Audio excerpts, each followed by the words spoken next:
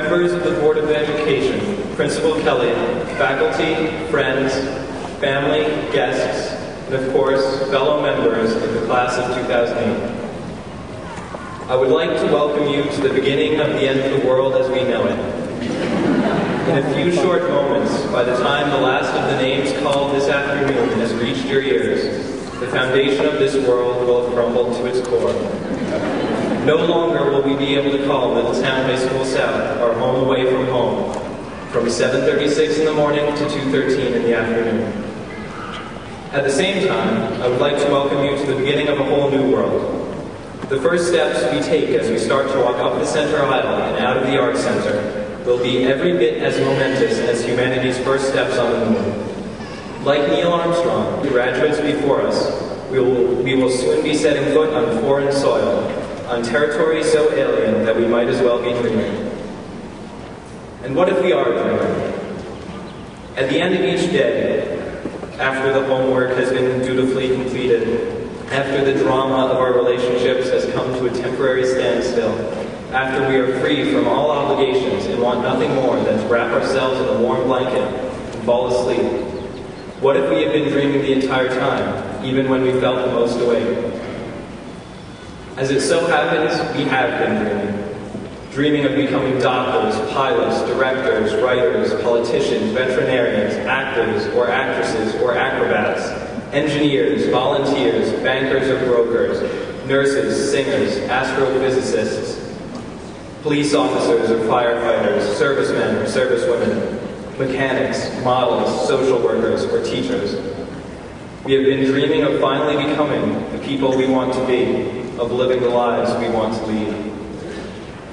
As daring as our dreams for the future may be, we must not forget that our dreams have already set us on the way to accomplishing great things. They have dared us to strive for championship titles in athletics. They have encouraged us to express our creativity on canvases, on stages, and on pages of loose-leaf paper. They have forced us to focus on the things that matter the most to us, on helping those in need, on making our time truly precious by giving it away. But we have not been dreaming these dreams alone. We've been dreaming them with the help of the neighbors who voted yes on the school budget, so we'd have more teachers, more parking spaces, and an excellent educational experience. We have been dreaming them with the help of the local business owners who have let us wash cars in their parking lots, donated their hard-won earnings to support our clubs and teams, and given us the chance to see our teachers flipping burgers and serving McFlurries on a Monday afternoon. And we have been dreaming them with the help of our parents. From dropping off forgotten lunches, art projects, posters, and essays, to shivering in the stands, hoping that the coach would put us in the game, they've always been on our side, and even more, by our side, during our greatest and most trying moments alike. Cafeteria workers, security guards, custodial staff, secretaries, administrators, guidance counselors, teachers, and friends. All of these people have invested themselves in making our dreams come true. These are the people whose daily lives have made the present moment meaningful and our dreams attainable. Think for a moment and look around at those who have made this journey with you. Who believed in you? Who changed the way you felt about life or about the world?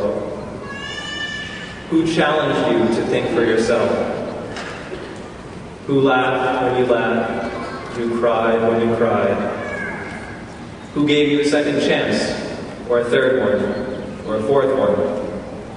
Who knew you before you even knew yourself? And who is proud of you at this very moment and for the rest of your life? There are dozens, even hundreds of people who know you will succeed in the new world we are entering today. Class of 2008, here's to you.